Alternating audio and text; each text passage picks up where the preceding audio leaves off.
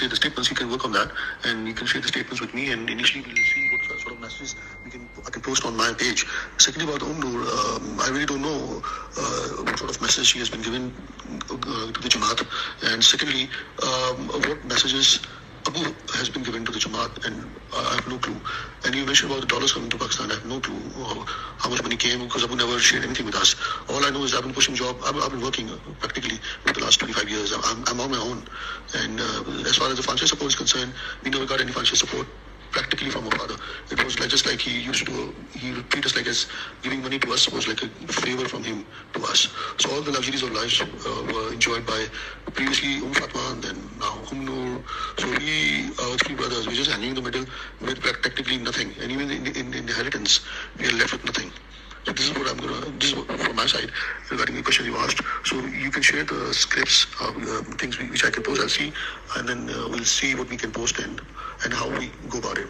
Assalamu alaikum. As far as your question regarding the support from the family and the Abu's old Talib in Pakistan, they're kind of willing to support me to be the male head of the Jamaat. But the thing is that in Abu's life, Abu nominated Noor to head the Jamaat.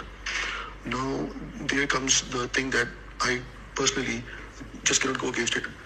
Even my brothers, because right now what has happened, my mother has give all the property in name of Noor.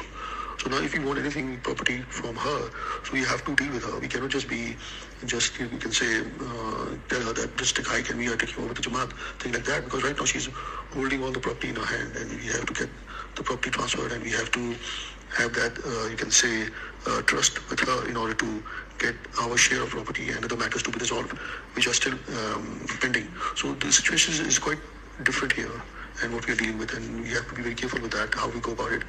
We cannot be very open, we cannot be very, you can say, silent about it. So we have to amicably handle the situation. But my tend to be is, what I'm so far understood, that we have to be persistent about it.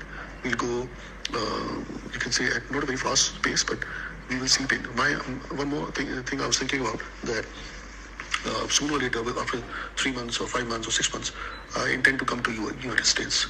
And there I'll get to meet everyone with them, you can see TMA officials and everything. So that is that if I come to America with them, through the Noor thing and with the confidence of the management of TMO, so that will be a different thing. So let's see, just a plan. You can also suggest, add your idea in this. So let's see how we can plan these things out.